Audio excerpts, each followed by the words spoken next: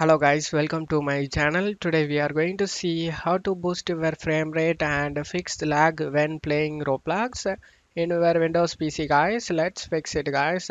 You just need to right click on the Roblox player and select open file location. Now right click on the Roblox player and select properties. Select the compatibility tab and check mark this disable full screen optimizations. Now select change high DPI settings. Select just checkmark override high DPI scaling behaviors.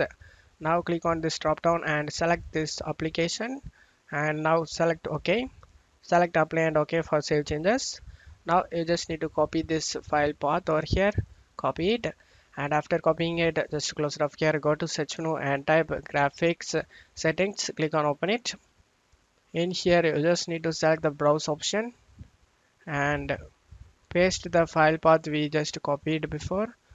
Paste it and press enter, and now click on Roblox player beta and select add. Now after adding it, click on option and select high performance and select save, and this will help you to utilize your graphics card guys. Just close it off here. Now you just need to right click on the taskbar and select task manager. Now you just need to right click on the Roblox game client and select go to details. Now in here you just need to right click on the Roblox player beta and set priority to high guys. Select change priority.